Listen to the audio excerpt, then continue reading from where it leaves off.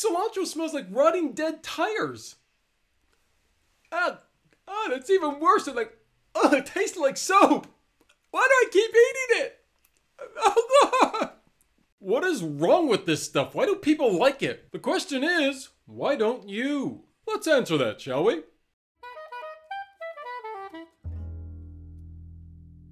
Who hates cilantro? Studies have shown that cilantro is disliked for its smell and taste by a small percentage of the population. And it's really a matter of where you're from. Around 14% of Africans say cilantro is a no-go. Caucasians? 17%. But leading them all are the East Asians at 21%. Interestingly, in places where cilantro is very popular in the cuisine, the percentage of people who dislike it is much lower. Only 7% of South Asians dislike cilantro, 4% of Hispanics, and a mere 3% of Middle Eastern people find it repulsive. Perhaps some people hiding their true feelings to avoid the mobs from attacking them for their animosity against cilantro. Another interesting fact shows that 20% of identical twins disagreed about how awesome cilantro is, whereas fraternal twins disagreed about 50% of the time. Why do you hate cilantro? Okay, so what's actually causing the Great Cilantro Divide? This is gonna get seriously scientific, so let's make it as enjoyable as possible. Amongst the happy essential oils contained within cilantro is D-linalool. Sounds like it should be a bird call or something. Linalool, hello, hello, hello, hello, hello.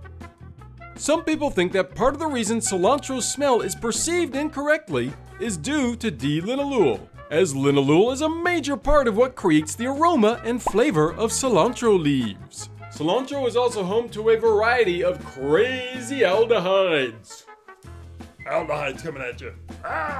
Aldehydes are organic compounds containing a terminal carbonyl group. It's like he's trying to speak to me, I know it! Well, let's put it this way. Aldehydes are the unsung inventors, or the blue-collar workers, or the awesome backstage people and staff that help put on a great show. Essentially, they're the elements that help products come together and work well. Aldehydes actually help compose a variety of products, including perfumes, resins, dye, various flavorings, even preservatives and disinfectants. That's cool, but why should I even care about these crazy aldehydes? Well, because hiding up your nostrils are your olfactory receptor genes, which, of course, help you smell. And lurking within some people's schnozzes is our little gene buddy called OR6A2. Who I'm just gonna call Aura. Now, Aura is highly sensitive to these aldehyde chemicals, and it's believed that Aura can sense several aldehydes that most people can't pick up on. And as the chemical makeup of these aldehydes is very similar to that of soap, well, it's no wonder that Aura confuses them and makes you think you're getting a big mouthful of sudsy blahness. And it's these same soapy aldehydes that you'll find in the defense mechanism of various bugs. Hence the reason it's linked to smelling like stink bugs. Genetic differences.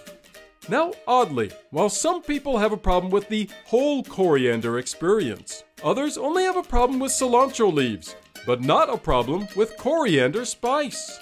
This is also believed to be due to its chemical composition, just like some people find a problem with things like broccoli. Me. And others don't. Some people just hate cilantro but are perfectly fine with the coriander spice. Genetics. Crazy, right? This also holds true if you're trying something for the first time. If you haven't been exposed to a certain taste before, it can be a bit jarring. Eastern cultures may love kimchi, but it scares me worse than the clown from it. Now, you can't necessarily change the genetic profile of your taste buds, so if something is really averse to your particular taste, you probably shouldn't waste your time trying to acquire a taste for it. But then again, this isn't the case for all flavors. That said, it is possible to find certain recipes that make cilantro palatable even for the most avid cilantro haters. Certain flavor combinations or cooking methods could alter or mask the flavor cilantro invokes entirely. Not that I'm trying to force you to like cilantro if you don't. Hey, you go on hating what you hate, and I'll hate what I hate, and we'll just have a happy little hate party. Oh, I hate you, broccoli! That doesn't sound all that positive.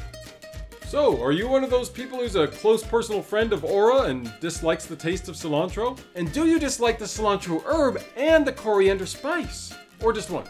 Or both? Let me know in the comments down below! If this video's got you interested in the differences between coriander and cilantro, then watch this video right up here. Or if you're looking for some wacky herby history, then watch this video next. Please, be kind, take care of each other, and feel free to go out there and hate whatever foods you want to hate. That sounds like it should be a double negative.